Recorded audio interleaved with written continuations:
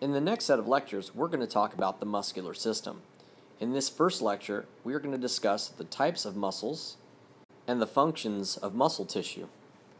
Recall from a previous lecture that muscle is one of the four major tissues of the human body.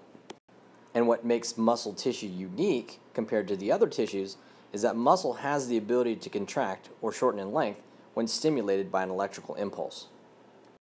There are three types of muscle tissue found in the human body. The first type is called skeletal muscle.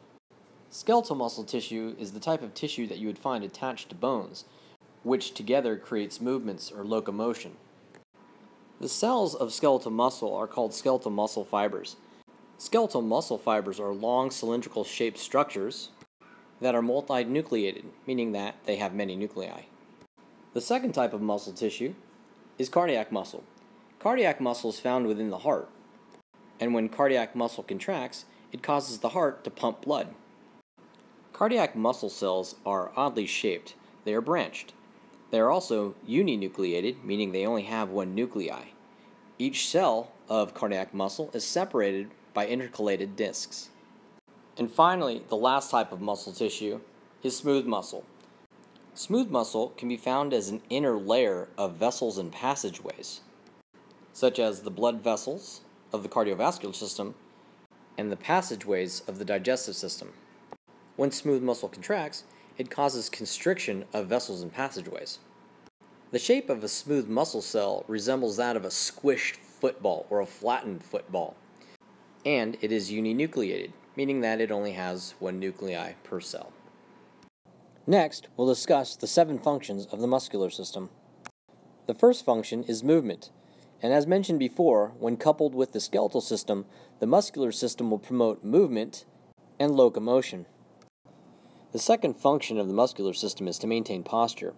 Muscles of the back, specifically the lower back, are constantly under contraction to maintain the body's upright and erect position.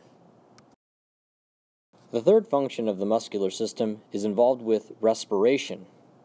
Muscles found between the ribs, called intercostal muscles, help elevate the rib cage, pull down on the diaphragm, and expand the thoracic cavity. The fourth function of the muscular system is to produce body heat. Recall that body temperature is a negative feedback mechanism. Your body wants to maintain an optimal temperature at 98.6 degrees Fahrenheit. Sometimes on a cold day, in order to do that, your body shivers, which is the constant contraction of muscles. The fifth function of the muscular system is involved with communication, such as writing, talking, and making gestures. The next function is the constriction of organs and vessels. Recall from a previous slide that smooth muscle makes up the inner layer of vessels and passageways. And finally, the last function of muscle tissue is involved with heartbeat. Because your heart is made up of cardiac muscle, when it contracts, the heart pumps blood.